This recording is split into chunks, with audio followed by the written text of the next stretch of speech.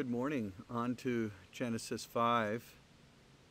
We saw the effects of sin in the previous chapter, the very sad account of the murder of Abel by his brother Cain.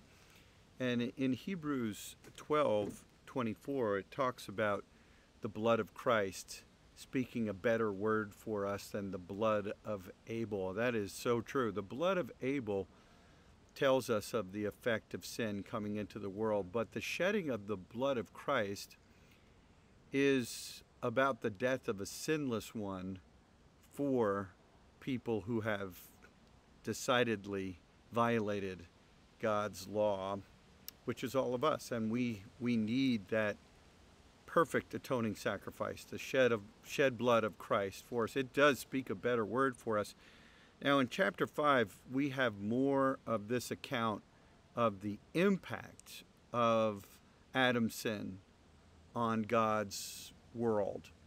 And what we see is death. Now, not just the death of one man, but we have generations of death. So we follow the line of Adam through Seth, now, who was mentioned at the end of chapter 4.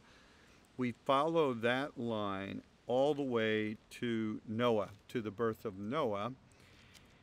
And we have this account that tells us about the length of each life, but then also these very striking words repeated over and over again: and he died, and he died, and he died.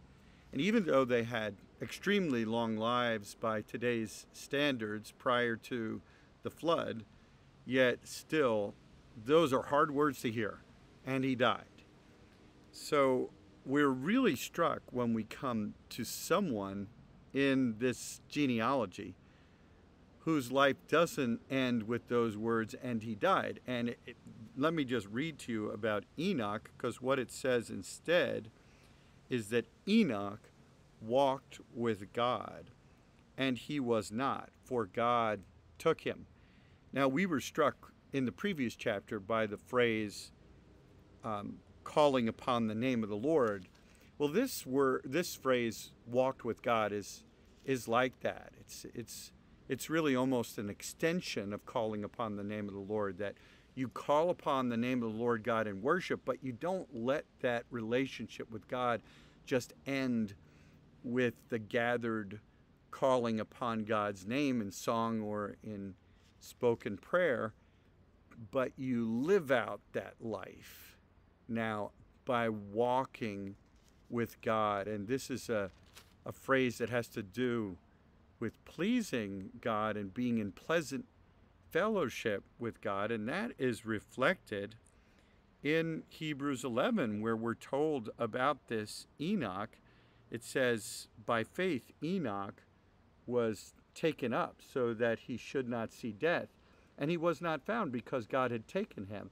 Now, before he was taken, he was commended as having pleased God, and without faith it is impossible to please him, for whoever would draw near to God must believe that he exists and that he rewards those who seek him. So what a great word for Enoch, that this walking with God is relationship with God, believing that God exists. See, without faith, it's impossible to walk with God.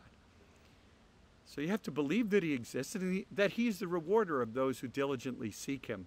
So Enoch believed in God, he sought God, he walked with God.